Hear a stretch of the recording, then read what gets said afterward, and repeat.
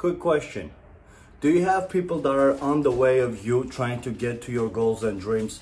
Are those people family members, friends, or relatives, or they're just people that you're acquainted with?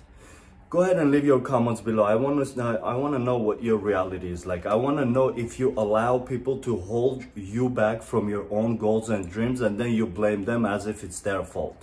I'm here to tell you that it's your fault. You're supposed to be the one guarding your dreams. You're supposed to be the one guarding your aspirations. You're supposed to be the one encouraging yourself to go every day and get it. Not others, not people around you. It is your responsibility. Just like it is my responsibility to make sure my dreams and aspirations and the work that I have gets done every day, it is your responsibility to do the same thing about you. Happy Sunday. I'll see you guys tomorrow. Cheers.